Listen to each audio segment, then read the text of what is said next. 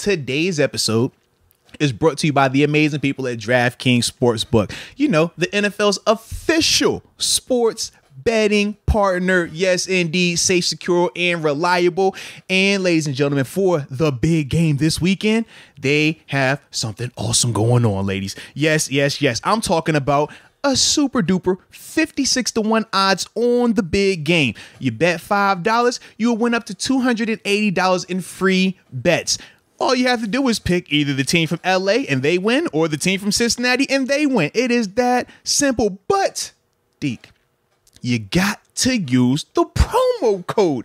And the promo code is MOATS. It is that simple. MOATS. You use that promo code, you put that bet in there, and you win it on the big game. Pooh-wee. Then after that, man, you listen to our advice and make you some more money. I'm excited for some of these props for the big game. Absolutely. So that's how it's going to be. And shout out to DraftKings. But we also know this. When you're making money or attempting to make money, sometimes that quest can be a little tough. Sometimes you could get lost. You're chasing the purple dragon. Yeah, you're chasing it and you can get lost on that road. You feel me? Mm-hmm. All I would say is this. If you happen to know someone with a gambling problem, maybe they need crisis counseling or referral services, and they're located in New York, they should probably just call 877-8-HOPE-NEW YORK or HOPE-NY. Excuse me on that one. Once again, it's 877-8-HOPE-NY. All right? That's if you're located in New York. Now, Deke, if you're located anywhere else, you know what you need to do? I'm not located in New York. Well, you better call 1-800-GAMBLER. I say, you better call 1-800-GAMBLER. Veteran in the sense, inexpensive in the sense, dual threat ability in the sense, fits what Matt Canada's looking for in a sense, Pro Bowler as well. You know I was going to throw that in there. Led a team to the postseason before. And he happens to have a unique ability to whoever is backing him up, they're going to become the guy. So you bring in Tyrod this offseason and you draft whatever quarterback you want to draft. Whoever you think is going to be your guy. Not even that you see on tape, but you just love. Because you know if he's backing up Tyrod goes out there and starts. He's going to play. He's going to do his thing. But something tragic, something weird is going to happen. And it's going to open the door. And then that next guy is going to come in and they're going to thrive. What would it be in Pittsburgh? What's a Pittsburgh type of thing that would derail Tyrod? He got hurt going down to Permanis. You know, he slipped on. Is he hitting the clubs? No. It would be a Todd Haley situation. I mean, we ain't gonna do him like that. I'm trying to think. What can we have for him? Ah, man. Yeah, we can't say ice if it's early in the season. Right. Maybe he got lost on the Clemente, you know? Yeah, he thought he was supposed to be going this way. He went the other way. He got lost. They locked him up with one of them little locks they got on the bridge. Yeah, he got stuck there. And that's what happened. Opened the door for whoever was QB2 just for that particular game. And then, yeah, they go in there and balls out. You know what it is? What is it? It's food poisoning. That's what it would be. That's what it would be. Yeah. He was down. What part of town was he in? I'm going to let you do the slander, not me. Where was he at? Was he Mount Washington? Was he up north? Was he Cranberry? Was he Wexford? Where was he at, man? I got to think right now where he's at in his career. He's trying to eat healthy. So he's probably in Squirrel Hill then. What you think? Yeah, is there any Pittsburgh-specific places out there that's semi-healthy?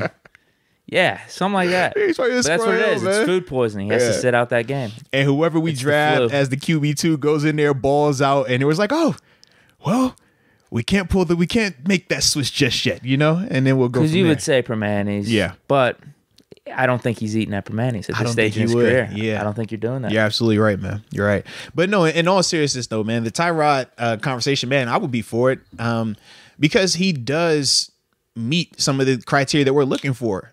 A guy that has athletic ability, a guy that can throw the ball. Tyrod definitely checks both of those boxes. He can run and he can definitely throw the ball. You talk about leadership. You look at some of the places he's had to go into and, in a sense, turn those franchises around or keep them afloat until the franchise quarterback stepped in. Buffalo, prime example.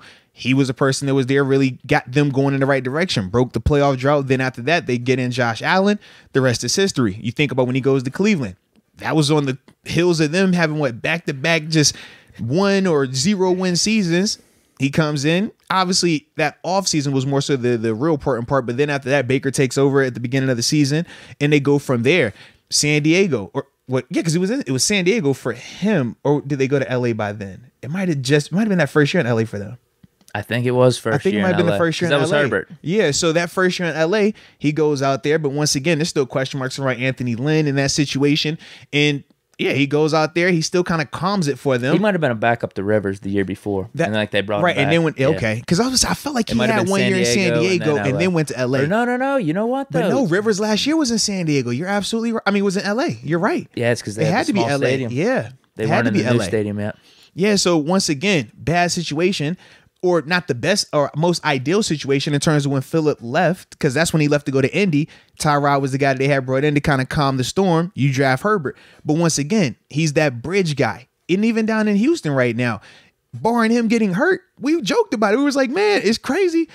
But man, they low-key was all right. And then obviously Davis Mills came in and he was able to continue on as well. But they're talking about not drafting a quarterback because of Davis right now. With Davis Mills here. Which holds true to my theory, though. Whoever's backing up Tyrod, I don't know if he's giving them like elite level like coaching or motivation, confidence, whatever it is. But these guys come in and play behind him. They play really well. So for me, man, I do think that he could be somebody that you would consider because he is going to be a cheaper option. I honestly think he'll cost more than Mason, but I think right in that Mariota, I think he's a lot cheaper though than like what a Jameis would probably command on the open market. I don't think he's anywhere in that vein for money, but you would get him. I say anywhere between. I'm going anywhere between. You may see what his contract was? 8 to 12. I feel like 12 is the absolute high end, but I think 8 is probably like realistic, and I would probably settle on 10 because I like him. That feels like a lot to me. Fair enough. No, I said 10 because I like him. Yeah. Let me see what his contract was last year. Because Mason has 5. He had 5.5 last year. 1 year, 5.5. Feels like a Fitzpatrick scenario to me. It's very true to that. At least with Fitzpatrick, in my opinion, you're going to get the highs. You're going to get way more highs, which would get you excited. Would get the fan base a little bit more excited. With Tyrod, in either scenario, I'm not feeling like amazing about them being the starting quarterback this season because I don't really feel like we're going to win anything. Keep us relevant maybe, but it's just going to be the bridge guy to the next guy. We're going to be talking about the whole season. When's Haskins coming in? When's Mason coming in? That's all. Because I think we'll be like a 500 team. Yeah. But in all honesty, though, not saying we won't be with Mason or Haskins, but at least I feel like there's the upside of could this be the franchise guy? I just think for me, the thing with a Tyrod, when you go that route, you're not bringing him in to be your franchise guy. You're bringing him in for stability for at least that season. But best case scenario is you only need him for the first 5 games. And then after that, hopefully the guy that you have drafted, or if he's just a backup. But either way, him on your roster, you feel a lot more confident with him in your quarterback room compared to as it currently sits with Haskins and Mason, who are really big question marks in terms of can they be starters for full seasons and actually win. Tyrod has already proven that he could do that. He's already done that in less advantageous situations as well. And he also has the personal accolades to the extent that even though we joke about, man, 3rd or 4th Pro Bowl alternate, we can't even say that about Haskins and Mason. And both of those guys have been in the league for multiple seasons as well. So for me, when I think of that in the full clarity of it, I still say I would entertain the Tyrod thing just because I think the price point, I mean, if you're saying he was on a $5 million deal last year, 5.5, I'm coming back to see if he'll take it again. But I'll be willing to go a little bit higher just because of when I think of what Mason has. And as players, we will do this. If I'm considering coming to your organization and I think I'm better than this guy and I know you got the money for it, whatever his pay is, I want to have more than that. And if he has the accolades and he has the resume that backs it up, which he does, that's why for me, I was like, man, if we're only talking a difference of $2 million for him, who opens up another door in terms of really giving you a dual threat right now as a short-term solution, then yeah, I do like that option. So what I'm thinking with him and Fitzpatrick, if it's anything above 5, dude, I just don't even, I mean, with them, it's got to be like 3. I don't feel anything. I don't feel good at anything above 5, just because. So then, why I don't do you think let we're Mason learning sit at anything. the 5 though? Huh? So then, why are you comfortable with Mason at 5 then? I'm not. He's already on the roster. That's the problem. I would rather sign Jameis or Mariota if the numbers are close enough. That's my thing. Sign those if you're going to do free agency. But I want Jameis or Mariota. At least you could learn something and see if they could be a guy for the future for you. But when did we both agree that both of those guys are going to be on the higher end in terms of the pay spectrum that we are discussing? Not even in the sense of like trading for a contract, but in terms of just open market negotiation.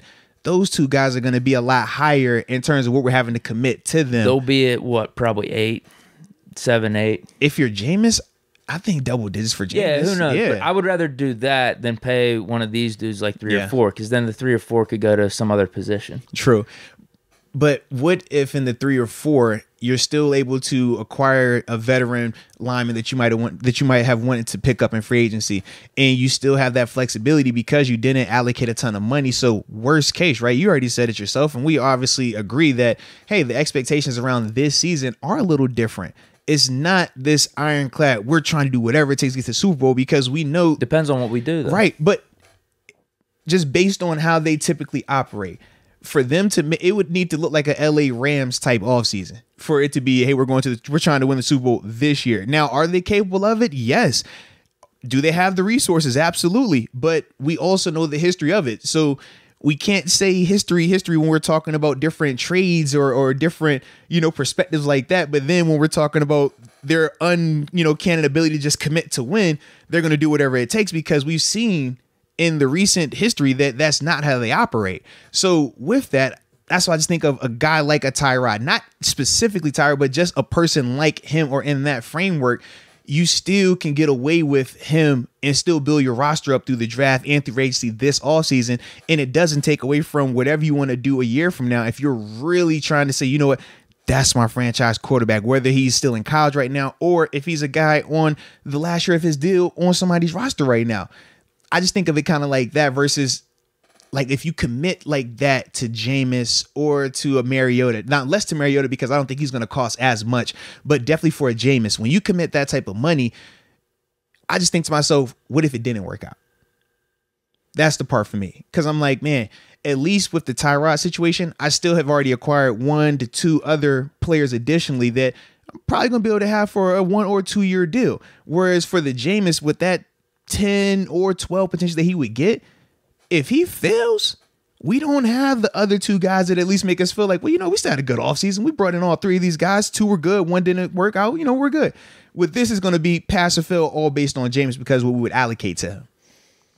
I just don't know if there's a pass if we get Tyrod or Fitzpatrick, because we'll be capped. That's my problem. I'd rather take the risk. Like, honestly, I'd rather start Haskins over Fitzpatrick or Tyrod. Okay. Like, that's why I wouldn't even really want to bring him in. Just spend the 3-4 elsewhere if you're going to do that. I mean, but if you're going to do quarterback, get the Jameis or Mariota, the first-round talent.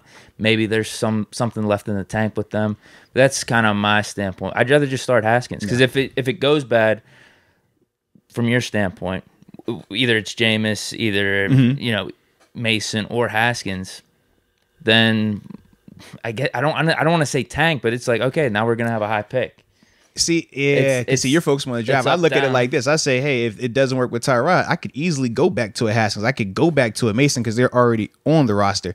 Whereas if I start with those guys and I didn't do anything to this quarterback room to bring in any other talent of equivalence, then I'm going to hate that feeling when I'm sitting here 3-4 weeks in and I'm like, man, he's not the guy and we don't have another option.